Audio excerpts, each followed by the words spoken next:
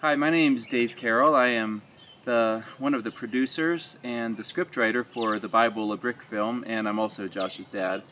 And I'm really excited about this project. And one of the things that we love that's unique about this movie is both on a level of kids, but even for anyone, there's a lot of Bible movies out there, and they tell a story. For kids, too often they just kind of get to this is the moral of the story. So this is the story of Noah, and this is what you need to learn, and this is the story of David and the story of someone else, and why you need to be nice to your brother, and what, be kind and be strong and all those kind of things. But very seldom do kids get to actually learn the whole story of the Bible, because the Bible's not a self-help book. The Bible is God's revelation to people, and so we want to know, what is God doing? And the Bible is a story of something that God wants to do. It starts with creation and gives us the idea of why God created the world, what God had in mind, what God wanted to do.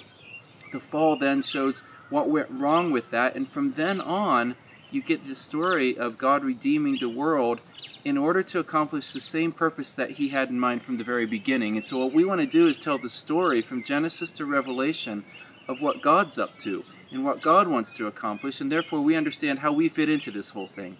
And so the Bible's kind of a big book, and there's a lot of stuff going on. So what we're doing is trying to choose the elements that really capture this God who desires to know people and to walk with them and to live among them, to bring them back to Himself. And so, we can't obviously tell everything. We have to skip over a lot of stuff, but we want to see that, lay the foundation for why sin actually is bad, how it gets in the way of and goes contrary to God's plan.